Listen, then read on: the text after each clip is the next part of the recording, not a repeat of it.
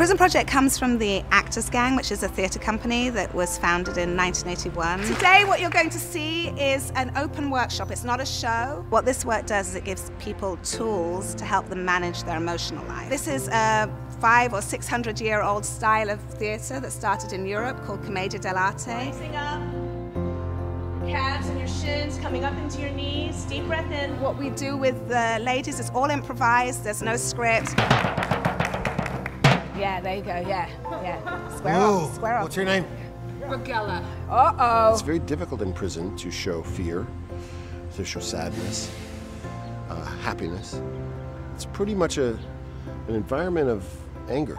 Being in prison sometimes it's kind of hard to express my true feelings because there's this whole supposedly unspoken thing you don't trust, you don't feel, you don't talk to anyone, you just kind of tough it and, you know, do your time. For me, it's kind of losing your identity or losing like the individual, because then I start to think, okay, well, am I just the things that I've done in my life? What's your name?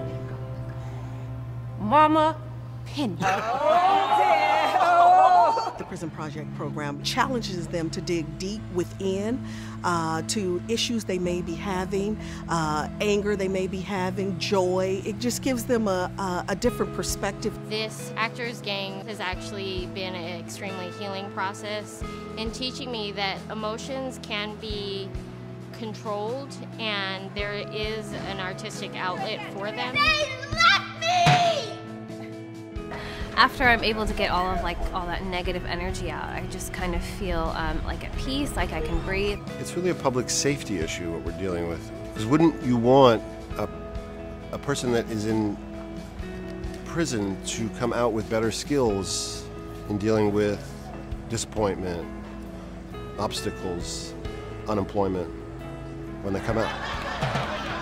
It seems to me that it's in all of our interests to have vigorous rehabilitation programs, and arts is absolutely essential to that. The partnership with the California Arts Council and CDCR has revolutionized what we're able to do. We were able to do it on a small scale, and now we're able to be in 6 prisons and then 9 prisons.